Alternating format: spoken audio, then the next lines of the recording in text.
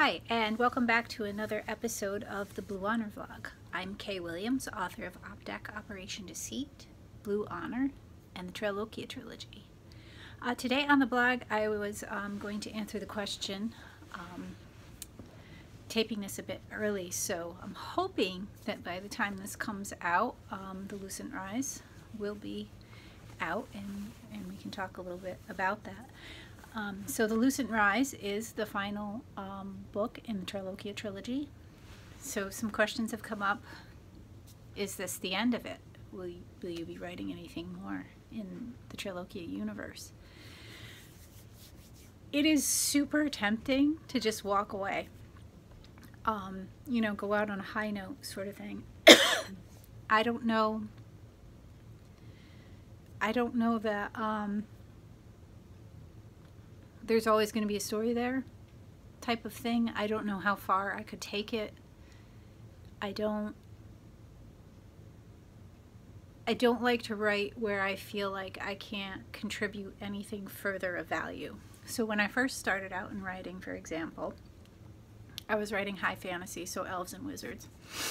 And that was great. I loved the genre. I still love reading that stuff. And I realized at a certain point, and this was probably in my very early 20s, it's been done. And I wasn't contributing anything of value within that genre. I wasn't coming up with stories that had the strength and ability to stand among those already written or those that would be written still. And I do know other authors who do write in the genre, and they do very well.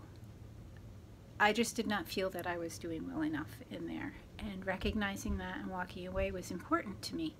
So I focused on historical writing, and you'll probably notice with Trailokya there is a historical fiction element in there because the world does cross over into our little Earth, current times, etc. So I'm not sure what's there. I did keep the drafts and stuff for my early works. I have a couple of binders up over there in my work area. And I've thought a little bit about it.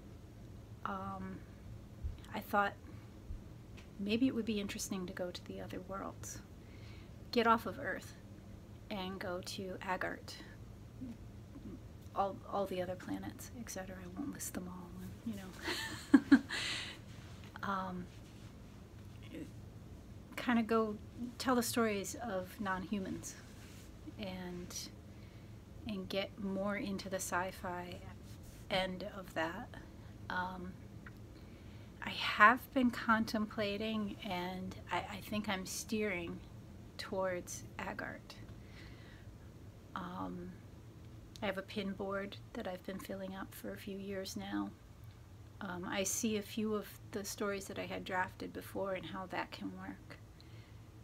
As far as sequel, Agart's going to have to take place prior to the Trailokya trilogy, so it's a prequel in respects, even though it doesn't deal with the story of Captain Nile. So this would deal with, spoiler alert, so you might want to click off now. This would deal with the conflict and Belial and how things kind of precipitated out of control there and all of that stuff. So it's going to go back closer to that and show them trying to infiltrate, you know, another world, etc., and take it over in order to use it as a base for their operations. Jahannam Denava have their fingers in a lot of pots, so they're trying to come in through all sorts of different cracks and figure out a way to get back and take over and to resume what they had.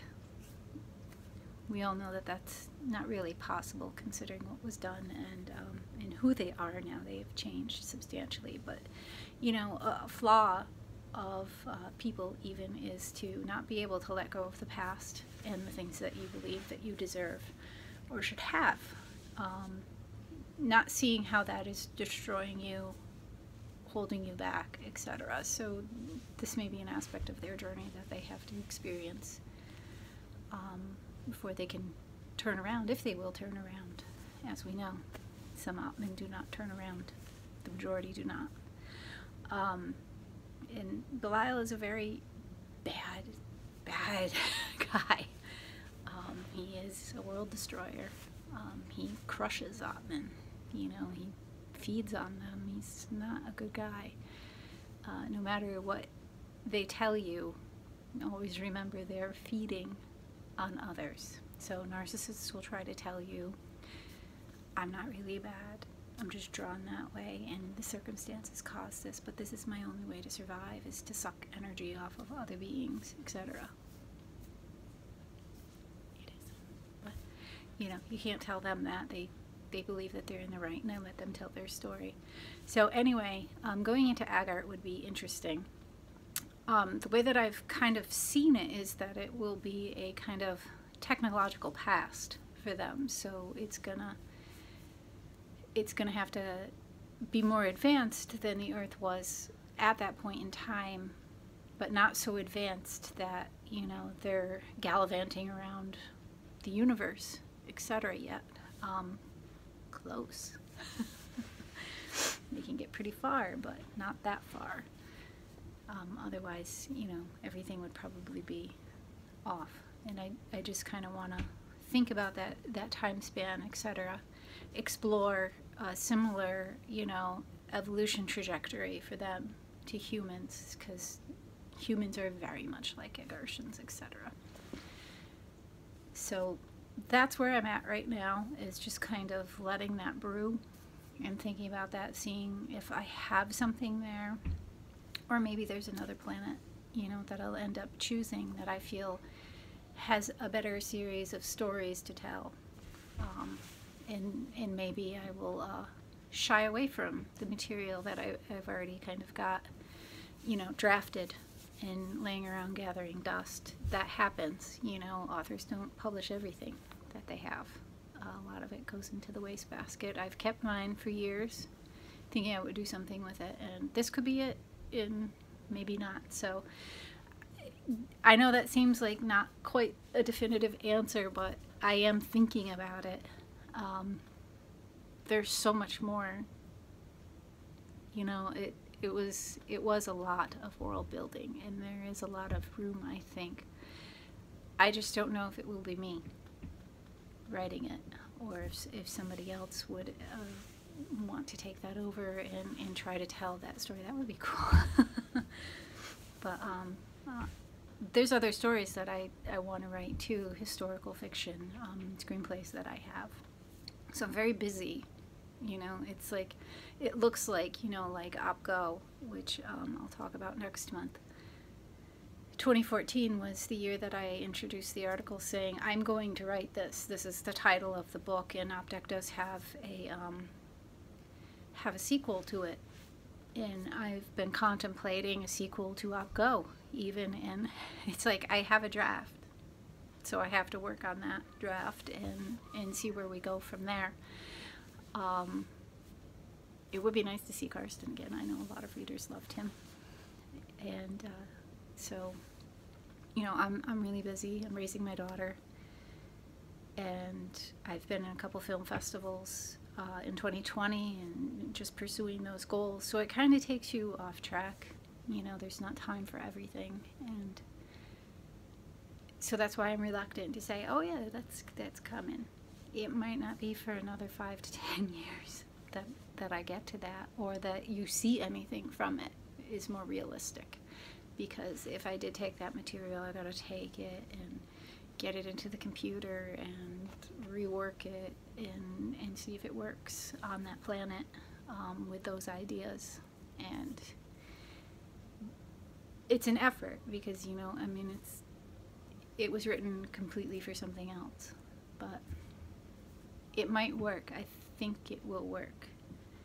I did use the princess's name in the Lucent Rise. She is a second Kasi. So the first one will be spoken about if I do the Agate Chronicles. Title's there. You know, people watching this are probably like, you're just gonna write it, it's just gonna happen.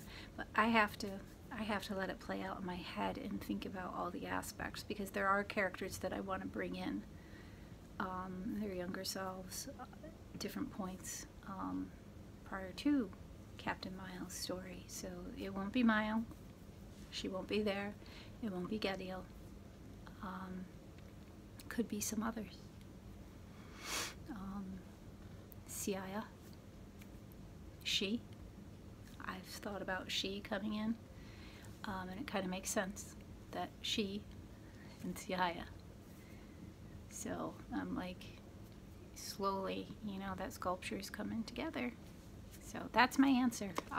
I guess in a way, yeah, it's coming, but I'm reluctant to answer because I don't really have anything to show you or share with you about it. So enjoy the trilogy. You know, start with the Shadow Soul burning down, and then the Lucent Rise. It's a hell of a ride. It's hyper violent.